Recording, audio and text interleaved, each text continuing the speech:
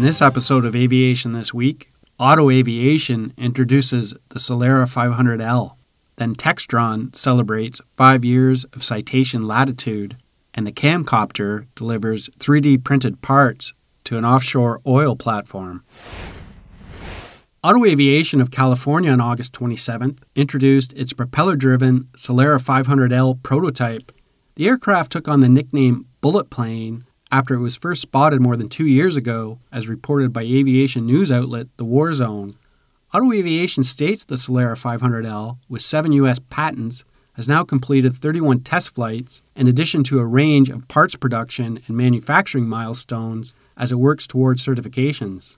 The company explains that the aircraft's bullet shape is based on laminar flow, which provides a 59% reduction in drag compared to a similar-sized conventional aircraft, resulting in a 5 to 7 times reduction in operating costs, as well as 8 times lower fuel consumption.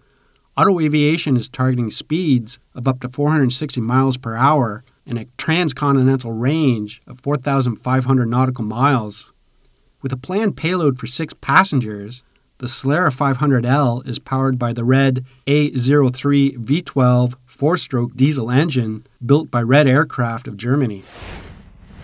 Textron Aviation on August 27th celebrated 5 years since the first customer delivery of its Cessna Citation Latitude aircraft, described as the world's most delivered mid-size business jet for 4 consecutive years. In terms of its market success, Textron points to the aircraft's versatility and 2,700 nautical mile range. With nearly 240 delivered to date, the Citation Latitude jet now comprises more than 40% of all mid-sized business jet deliveries since 2015, surpassing 320,000 fleet hours since entry into service.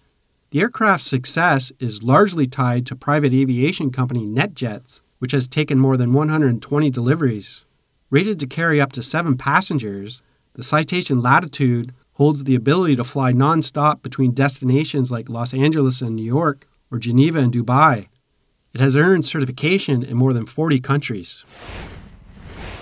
Schiebel, together with partner Nordic Unmanned, demonstrated the cargo delivery capability of the Camcopter S100 to an offshore platform owned by Norwegian energy company Equinor. Described by the Austrian UAV maker as a world first, this exercise simulated the scenario of an urgent requirement for spare parts at Equinor's active Troll A gas production platform in the North Sea. The Camcopter traveled 100 kilometers from the shore in Mongstad, where the spare parts were 3D printed.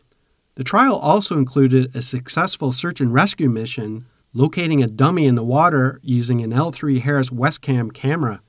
After the UAV supplied the spare parts, it carried out an inspection of the platform before heading back to Mongstad.